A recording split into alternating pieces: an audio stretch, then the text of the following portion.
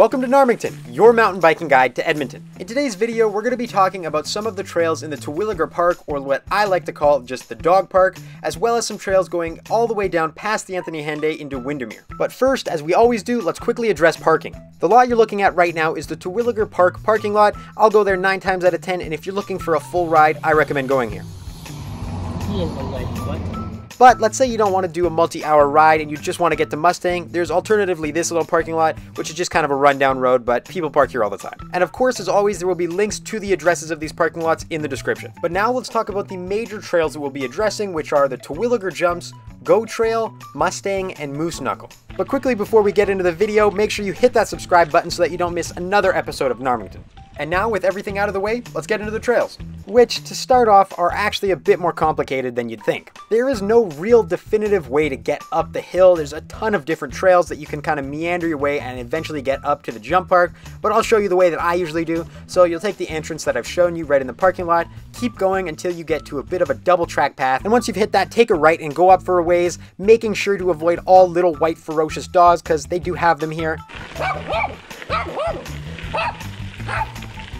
And after a bit of mindless climbing, you'll see a single track path branching to the left of the gravel road, which you'll want to take. And while I am referring to these trails just as a way to get to the jump park, they're actually much more than that. They're pretty fun trails. They're not just straight up. There's going to be some down and up. So overall, within themselves, they're actually a decent trail. And this isn't even mentioning what they are like on the way down, because they are absolute blast. But we'll get into that later on in the video. But either way, the trail you just got on is called Lower Corkscrew, and eventually you want to take a right to get onto Upper Corkscrew. And Upper Corkscrew, after momentarily hopping over a double track trail, will get you directly to the jump park. All you got to make sure is that you take a right and then a left, and then you will have entered the Terwillegar Jump Park. Now, some people are probably thinking, ugh, why does the jump park have to be at the beginning? But I don't know about that. Honestly, I think it's very nice to have this at the beginning because it warms you up for all of the other trails you're about to ride.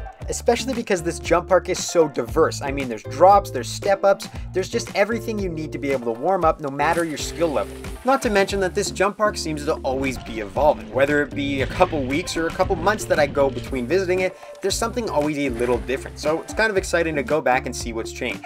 But once you're done fooling around and warming up on the jump park, then you can head down this little trail and take a left, which will put you onto the trail Happy Ending Hill. But don't worry, you won't have to be on this green trail for very long. You just go on it until there's a right-hand turn, take that, and you'll be on the next trail, which is Dave's Trail. Overall, Dave's Trail is pretty fun. There's no serious climbs or descents. It's pretty much a flat trail that borders the edge of this drop-off, which you don't have to worry too much about because there's always going to be bushes or shrubs. And the trail does end with a pretty spectacular view, at least in Edmonton terms, so you got to give some extra bonus points for that. And you do get a pretty decent view of the new solar farm they're building, which is kind of cool to see, as well as a great view of the bridge, which you'll eventually make it to. So a bit of inspiration for you to make it there. But overall, pretty cool. Maybe even take some pictures if you're the kind of people that do that. Then after descending for a little bit, you'll find yourself on Go Trail, which is really the meat and potatoes of this entire ride. It's not only the longest trail you'll go on today, but also one of the most fun because it is very up and down. But before we get into that, I'll first mention that throughout this trail, there are going to be many other paths that branch off, which you don't have to worry about because if you look on Trail Forks, all these trails do meet back up on the main trail, such as the alternate climb here that I'm showing, so it's not something you're going to have to worry about, and in fact, it's actually kind of nice. Depending on day to day, you can take some little different variation and spice things up. But overall, Go Trail is just a very fun blue trail with many descents and climbs. It always seems like you're going up and then down, not just straight across, which is really the nicest thing you can ask for in a mountain bike trail. And eventually you will momentarily hop over the gravel path once again, which is actually called the Golf Course Trail. And I thought I should mention this just in case there's some people in your family maybe they want to go for a little cruiser ride and some people want to go for a mountain bike ride. That's something you can certainly do because the mountain bike trail goes along the gravel path almost the entire way. As you can see, I can even see it from the mountain bike trail. So that's definitely something to keep in mind. But now let's talk about who should be riding these trails, because while they are all blue, I'd say they're pretty difficult blues. And this goes not just for Go Trail, but all the trails you'll be riding on this ride, because they're all at a pretty similar difficulty. There's a few different factors that contribute to this trail being a bit more difficult than other blues in the city, but the biggest factor is definitely the terrain and the steepness of it. As I mentioned earlier, this trail is so much fun for more experienced bikers because it is constantly going down and then up and then down and then up. But that is going to make it a bit more difficult for beginners because there are some very steep and challenging climbs, as you can see there, as well as some tough descents that have lots of roots. So it's a little more difficult. I certainly think beginners can do it. You're just going to have to hop off your bike and walk it a lot more than usual. Another thing I thought I'd quickly mention is you will come to a crossroads, and if you go down the right trail, you'll go down a trail called Never Too Late, which will lead you back to the gravel, and you'll be missing out on some good trails, so don't take that. And then after that, once you've taken the left, you'll find another crossroads, take another left. So pretty much keep in your head, always go left, and you'll be totally fine, and that will lead you right out to the end of Go Trail onto the pavement. And now that you've reached the pavement, you're going to take another turn, which you have probably already guessed is, yes, another left, and then go up just a little bit, and then quickly take a right onto Justice Training Loop. Very close to the beginning of Justice Training Loop, you will go past this building, and you'll have two options to get down, one of them being Judge Judy, and the other being completing Justice Training Loop. Now, as for me, I always take Judge Judy down just because it's super fast and gets you to the bottom quick, and honestly, both trails are nothing special. They're both pretty much just ways to get to the bottom, but Justice Loop is going to be a little bit slower and a bit longer, so honestly, it's all preference. If you wanted to take Justice Loop, by all means, go for it. But like I said, I'm going to be taking Judge Judy because it's fast and fun, and even if it is rough at the end, I don't care. As long as you get to the pavement, you're good. But either way, you'll hop on the pavement and ride to the bridge, where usually a decent amount of people will cross over and go into Cameron Heights and ride those trails. But it appears as though all those trails are going to be shut down or demolished, as they're not even on trail forks anymore, so we'll see what happens there. In the future, I'm probably going to make a video on it anyway, so that'll be in the top right if I have made one. But that's a topic for the future. As for now, you'll be staying on this side of the river and hopping onto Mustang Access. Or if you wanted to avoid climbing up Mustang and the other trails, you can take a left here and go up the Traffic Traverse, which will bring you to the head of Mustang and Moose Knuckle. There's really nothing to this trail, it's just to get you around the other ones. It's wide open, it's just hard-packed dirt. It's really for people who are too scared to climb, but you didn't hear that from me. You can certainly take it if you want, or you can take Mustang Access by taking a right. Mustang Access isn't obviously an amazing trail either, it's just an access road, but there is a trail that branches off it before Mustang called Quick Snapper. It'll be the second right that you can take while going on the access road, and it is a very short trail, but it is extremely fun. That is, if you like jumping. But even if you don't, it is still fun. It's just a very cool kind of like natural terrain obstacle that was created. You can see it's just kind of two divots, and on the last one, you can get a pretty decent amount of air. And another quick little thing to mention is at the end of Quick Snapper, there is a trail called River Ridge that you can go on, and there's a funny little like creek crossing thing, I guess. It's extremely sketchy and weird, but it is fun to do, so I thought I'd include it. And once you're done fooling around at these two little spots, you will hop onto Low Flow very briefly, but for the small amount you are on it, it is pretty fun. There is a very cool and well-built log bridge, as you can see here, but the main purpose is to get onto Mustang, which you will go up this hill after the log bridge and take a left. Now, if you remember earlier, I called the Go Trail the meat and potatoes of this entire ride.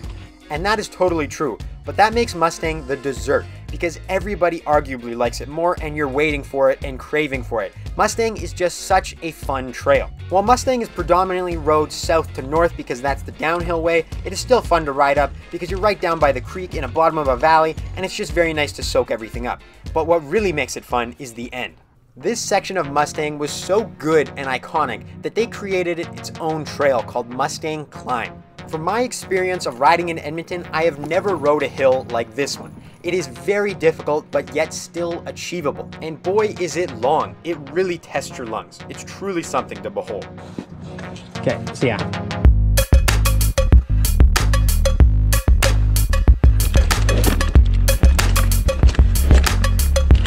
Oh, I almost didn't make it, Rex.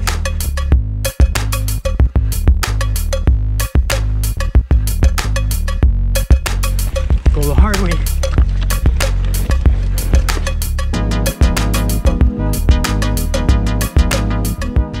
And when you're about to finish the oh so difficult climb and you see the end, the trail delivers one final blow with an oftentimes loose incline that has taken the attempts of too many good people.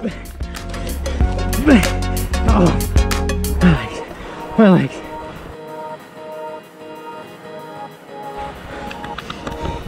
That sucks a lot.